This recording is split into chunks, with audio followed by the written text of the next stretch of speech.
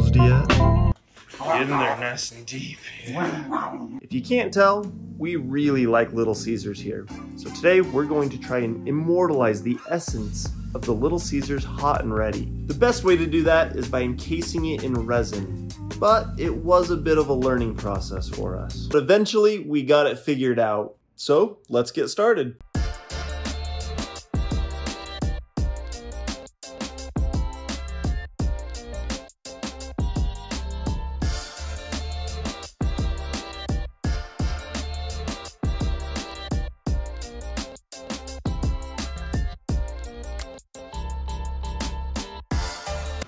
What did you say earlier, Mitchell? This is working about as well as you'd expect for our channel. Yeah, it's par for the course.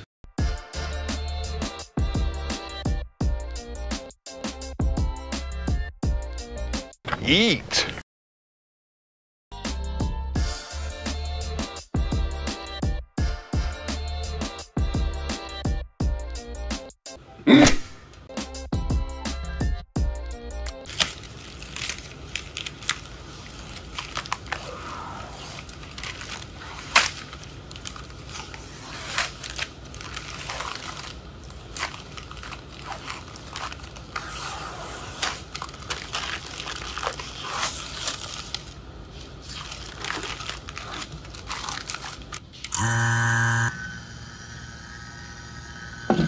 It only took us 4 days.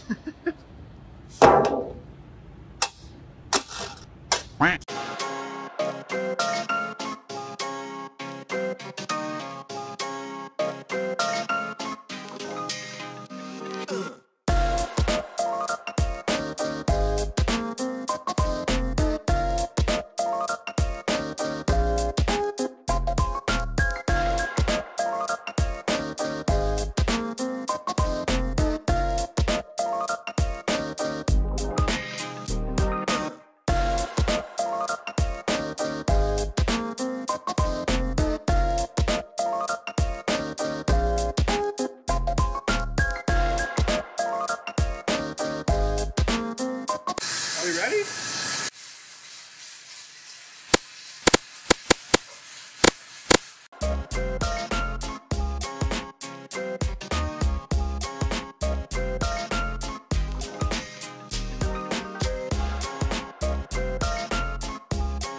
Is the pizza floating? I think it is. We gotta weigh it down.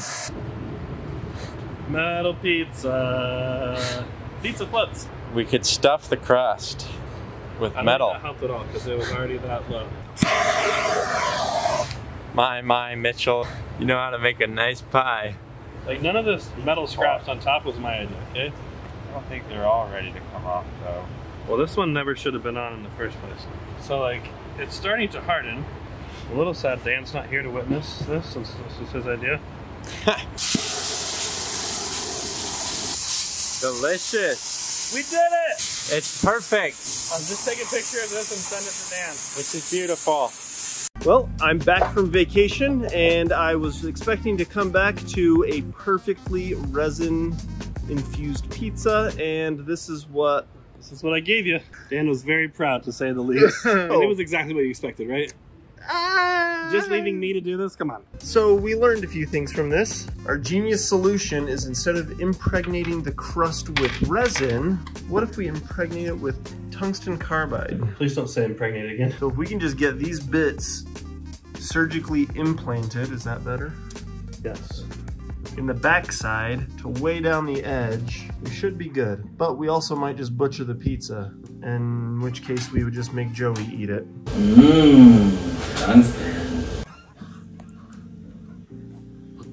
You can't even tell that there's a tungsten cutter head under that pepperoni. Good.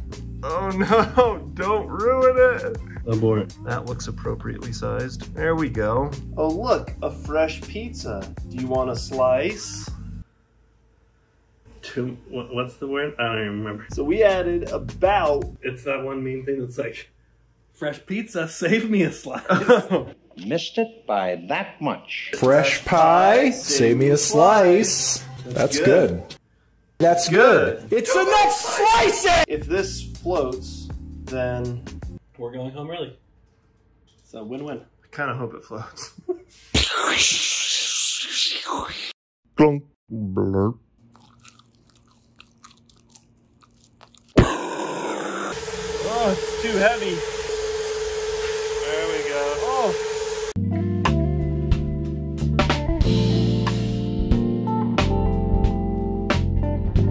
Oh, yeah. Did we capture the essence? I hope. It's essence. We were giddy as a couple schoolgirls. We had figured out the resin, but would our excitement last? Stay tuned. Here at the Waterjet channel, we take safety very seriously.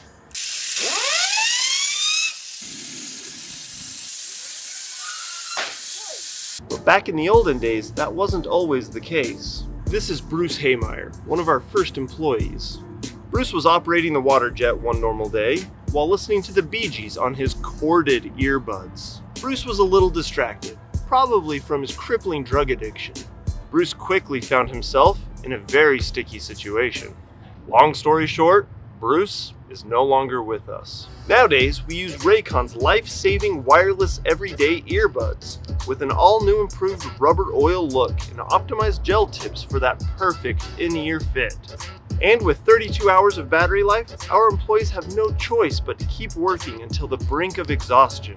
Raycons have 8 hours of playtime and a built-in mic so you can take phone calls wherever you are. Raycons start at half the price of other premium audio brands, but they sound just as good. And with a 45-day happiness guarantee, there's no reason not to try them out. So go to buyraycon.com/waterjet and get 15% off your order today, or you can go to the link down in the description.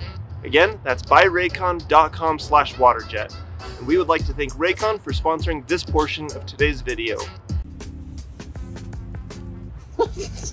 In a way, we did capture the essence of a Little Caesars hot and ready pizza in that it's overly greasy, but it kind of ruined it. Third time's a charm? Sure. Moment of truth.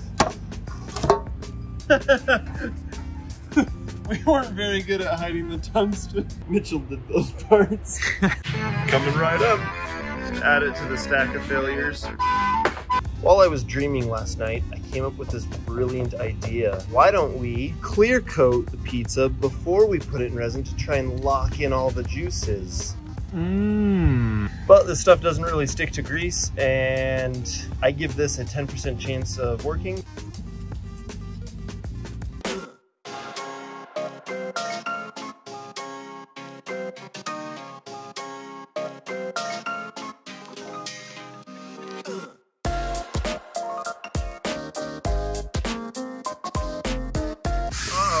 Polyurethane stuck the pizza to the cardboard. Oh, come on. Last attempt. Step 1, soak up all the grease. Use some type of epoxy mold release in your mold. This first pour is with a very thin flood coat type epoxy. We just want to coat the bottom of the pan, let that harden. That gives something for the pizza to rest on. Some light torching. Once that's cured, slide the now stale pizza onto it. We used a deep pour resin. Mix that up and fill up the mold about halfway. We want to let this cure so that the pizza does not float. Light torching. I jumped the gun on this one and did the second pour a little too soon, so the pizza started floating anyway. So then I had to get really creative in how to hold the pizza down without getting any weight stuck in the epoxy. At this point, I had run out of deep pour epoxy, so I continued doing smaller pours of the flood coat epoxy on top to cover the top of the pizza. We finally did it. It was at least better than the one I did. Good job, Dan. This video has taken so long, I think I've shaved my face twice while we've been making failed resin pizzas. First one, last one.